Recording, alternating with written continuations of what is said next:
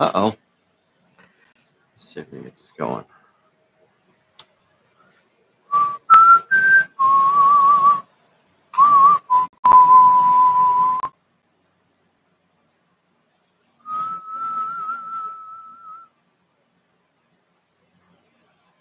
Test, test, test. Testing, testing, testing, testing.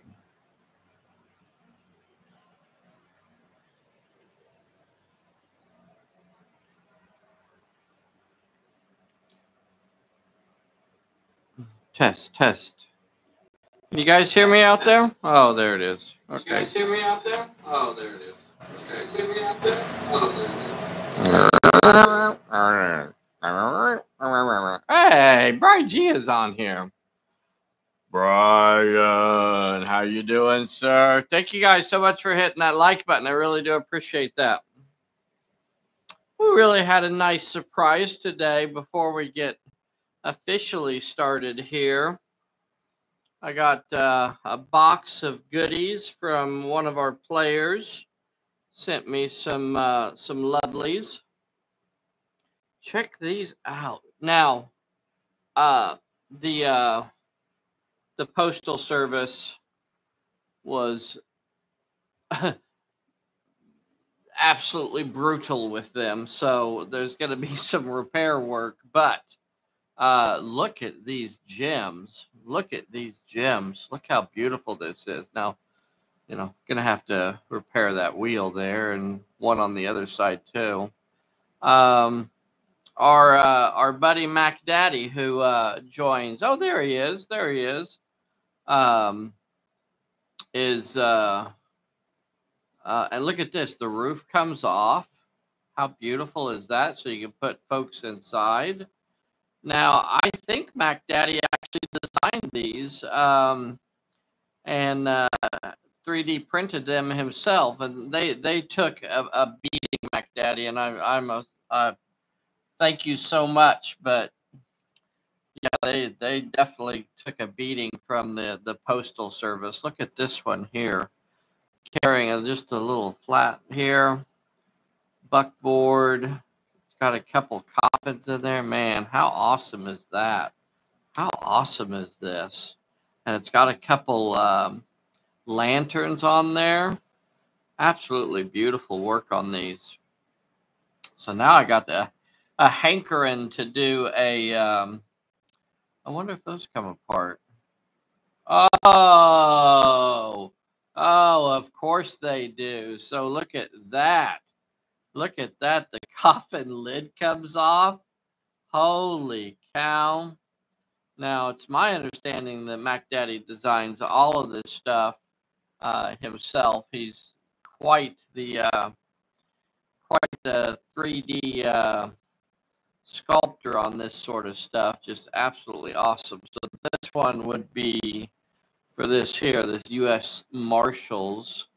And again, the roof, I think, yeah, the roof comes off. Look, it's got the little area back here. You can put characters standing on the back of it there. It's got the seat up front. So you can put somebody in the back and take the lid off, take the roof off if you want to get down in there. So absolutely beautiful work. And this is the, and then he sent me a bunch of horses as well. Check these out over here. Check these out. Again, the post office really did not do us any favors, and I don't know what they did to this box, but yeah, one of the horses even lost a leg. But all of this is repairable. It's not a big deal at all. Yeah, this one here even had one of his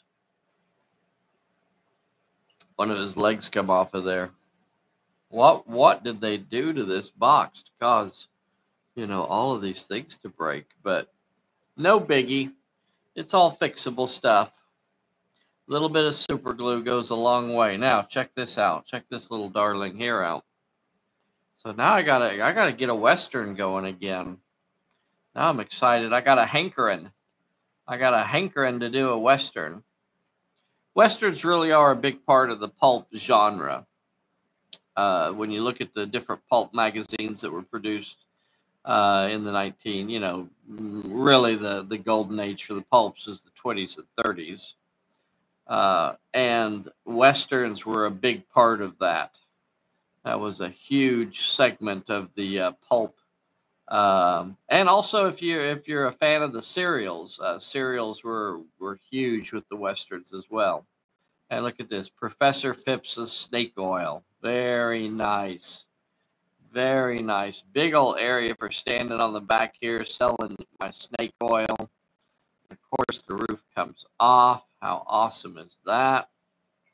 Just beautiful work on these. Beautiful work. Absolutely awesome. So tonight we're going to be talking about, we're going to show you actual examples of the new cards. Are we starting? Oh yeah, we started a minute ago. So let's get this box opened up. Let's get this box opened up. Hey everybody, this is Dave here at Pulp Alley. And I'm all alone tonight. June is running a little bit of a fever. We don't know if it's the COVID right now or if she's also teething. So that can get a little bit of a fever as well. So she's getting her chompers in. So I like to, when I have time and I can do it, I like to print a test deck just to get a feel for how the cards are coming out. So here they are. Here they are, the first two of the decks. So this is the heroes and personalities, and really a lot of fun stuff to do with this. I really want to share some ideas and why these cards really work so well. Now you've got, this is the heroes and personalities deck.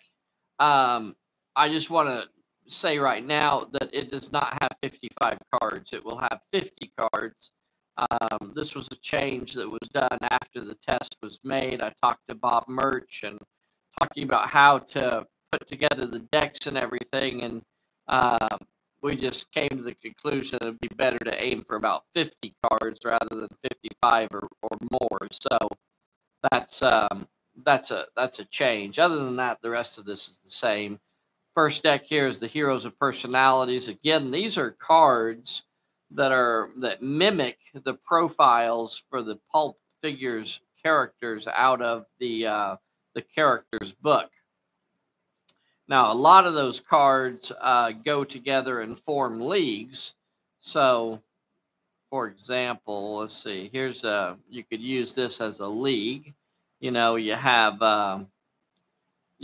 your leader, of course, is free.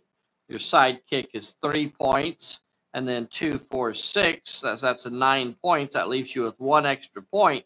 So you could add in a follower, you could put in a 1-point perk or something like that.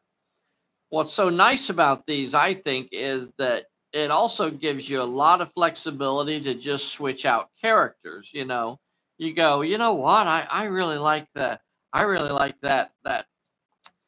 sidekick out of that next league, and I think I'd rather take that instead. So there you go. How awesome is that? You can just mix your characters around so easy and fast and go, you know what? I don't want Percy. I want Holtz instead. And you can build your leagues so fast and easy with this and rearrange them. Pulp Alley, your leagues are not intended to have a permanent roster and it always has the same characters. Really, the only real permanent character is the leader. Everybody else can be swapped out. So when your character could be a globe-trotting archaeologist, and when he's in Canada, well, he meets up with his Canadian buddies, and when he's in Egypt, then he meets up with his Egypt buddies, or when he's in China, you can do that where you swap the characters out. even from one scenario to the next. If you go, you know what, I don't think I want to take that ally next time. I want to try this ally instead. And it gives you a lot of fun where you can kind of mix your characters around. Isn't that cool? Isn't that cool? I mean, that's the way Pulp Alley is really designed to be played. Now, you can leave your characters exactly the same all the time, and a lot of our leagues we do that with. I guess the one league that we swap out characters with the most would be the Phantom Agents, because we have that built-in character. We have more allies than Phantom Ace can actually take, so you could just as easily go, you know what, I want to take Phantom Ace and I want to take, Betty Bixler and Roswell, so you can mix those characters around. Now, not only do you have the really cool artwork from Bob Murch on these cards, the backs are nearly completely blank with just the artwork. Doesn't even tell you the level, so you can make this character whatever level you want, fill in your stats, give them whatever ability you want, and fill in the health line, and there you go. You have your own character that way. So that gives you a bunch of, freedom to just make up your own characters. Or, the fast and easy way, use the ones that we've put together. Whichever way works for y'all. Whichever way works for y'all. Let's see, and then I wanted to show you, so I think right now we're looking at a total of 8 decks, and all of the decks are going to be between about 50 and 52 cards. So I've got 2 of them really finished, and then I'm about halfway through Gangland Justice, which is deck number 3. So I was working on that yesterday. Really didn't get a chance to work on it today, but that's going to be the next deck, and then on and on and on. So based on the feedback from folks today, I really think that we're going to just hold off until we have everything ready. And hopefully that won't be too long. It may take me a couple more weeks to get everything ready. And who knows who Dan O'Bannon is? You guys know who Dan O'Bannon is? I throw little names in once in a while because I like to, it's a little homage, I guess, to Dan. Dan wishes he looked like this guy. But anyway, so I wanted to also show you. So those are the Pulp Figures decks.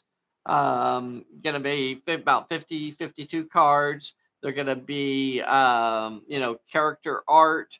They're going to have, on both sides, it'll have character art, and then it'll have stats on one side, and then blank for you to fill out on the other side. Freaking awesome.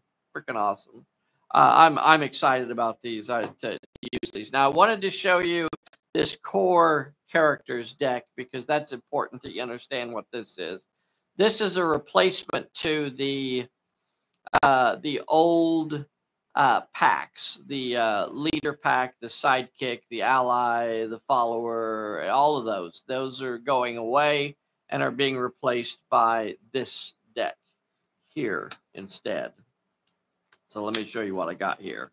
Again, this says 55 cards on it, but it is not. It will not actually have 55 cards. It'll have 50 cards when we actually do the production versions of them. So on this, it has these. It has what is it? Something like 6 different gangs. I think 6 different gang cards, and then on the back it has stats for making your own gangs as well. So fill in this. Now, absolutely no sketch, no artwork at all on these. No name. So this is for you to fill out and to use for whoever you want to use. So again, quick and easy. These are the sort of characters. I designed these specifically to work in just about any genre you can imagine. So if you're wanting to do retro sci-fi, if you're wanting to do post-apocalypse, if you're wanting to do, horror or westerns, whatever you're wanting to do, war tales out of the pulp genres, these cards give you a head start, and just you can go through here and pick out cards that you want to use, characters that fit, and you really can't go wrong. It's really about picking out the abilities that you want for that character. Let's see here. Let me show you what we got here. So on the backs of these cards, they are just completely blank. Like whatever level you want to make them. So that gives you 50 blank cards. Now, I think 6 of them are gangs, and the rest of them could be any level, any character you want it to be. You just fill it out. And then on the other side is the stats for characters that we have made up for you. So you have a bunch of sidekicks here. You have a bunch of leaders. You have a bunch of allies. You have a bunch of, followers. So very, very, I use these cards a lot. These are the sorts of characters that I purposefully make these decks because they are something that I use and that I want to use. So these are the characters that when I want to do a Western, I can pull this deck out and I can go through that deck and I can pick out, a handful of characters and go, those are my Western characters. If I'm wanting to do a post-apocalypse setting, I can go through this deck and go, you know what, here's this character and this character and this character. These are, and I hate to use the word generic, but I'll just say they're my favorite. They're my favorite character designs. They're the sorts of characters that I use frequently, over and over again, especially when you get to the allies. There are a few interesting allies in there, but there are some very basic, those sorts of allies, the shooters and the brawlers that, you're just going to want to have in most of your scenarios. All right, boys and girls, I also wanted to tell you that Mr. Bob Birch is going to be at Gen Con. So any of you guys that are lucky enough to go to Gen Con this year, be sure and swing by and say hi to Bob Birch. He's going to have some Pulp Alley stuff. So he's going to have some China Station books and the characters book, a lot of stuff that probably most of you already have. But if you're going, swing by and say howdy to him. And he's going to have some Pulp Alley stickers. So don't dawdle. Swing by there fairly early and get a Pulp Alley sticker from him. See if you can twist his arm a little. Don't actually twist his arm. He's a sculptor, remember. Handle with care. No twisting of Bob's arm. Let's see. If you haven't already, please make sure you hit that like and subscribe button for us. And take a minute to hit that bell because make sure it's clicked that you get those notifications. That's the only way that we can really make sure that y'all know when we upload a new video. So on Sunday, I'm planning to record a solo game between now and Sunday, and then I'll upload it, and I'm going to play it as a premiere on Sunday. And I think what that means is, because I haven't actually done it before, I think what it means is that we will still have a chat function so that we can actually sit there and chat with y'all while the video is playing, so we can still have the community camaraderie and everything kind of going as well. So I hope you guys will join us for the premiere on Sunday. Let's see. Making characters, making leagues, like and subscribe. The cool stuff from Mac Daddy. How freaking awesome is this?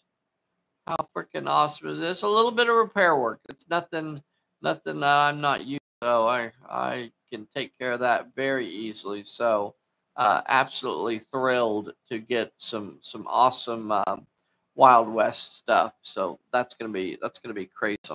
Who's this? Heroes and Villains Pulp Wargaming in Indianapolis. Well, that's awesome. That's awesome. Thank you so much for joining us over here. Don't thank me, thank you, Google. The old recommendation sort of thing. Well, take a minute and hit that like and subscribe to us. We do about 3 or 4 videos a week. Our next video will be a game, a full game that'll be played out on Sunday. We are taking a break from the live videos that we were doing for, gosh, over a year or so, doing the live videos, but the last few have had a lot of issues. YouTube is having a lot of issues handling our live videos, so we're going to have to drop off on that. All right, boys and girls, I don't really have anything else. Let me double check my list. I had a list here. Yeah. So if you're in the UK, be sure and look for Sally Forth to carry these cards. Be sure to look for Sally Forth to carry the decks. I haven't confirmed 100% with Chris that he's going to carry these, but I expect him to. He carries an awful lot of Pulp Alley stuff. And then Bob Merch in Canada is going to be carrying these decks as well on his store. That's the plan right now. So that's going to be awesome for our Canadian players as well. So definitely keep an eye on Bob Merch's store and on the Pulp Alley Players group to make sure that you know when those are going to be available. I wanted to show you this real quick too. So we're going to have a roster on the back of the slip card. It's going to have, you know, the heroes and personalities, and then it's going to tell you right there on the back of the card which packs of Pulp figures are included in that deck. Now, again, there's one pack that isn't actually going to be in this, so don't pause this so that you know. It's actually the rugged Sons of the Empire is actually getting moved to a different deck. So that's not going to be in there, but the rest of these, I believe, are going to be in this deck. So get over to pulpfigures.com and check them out. If you're going to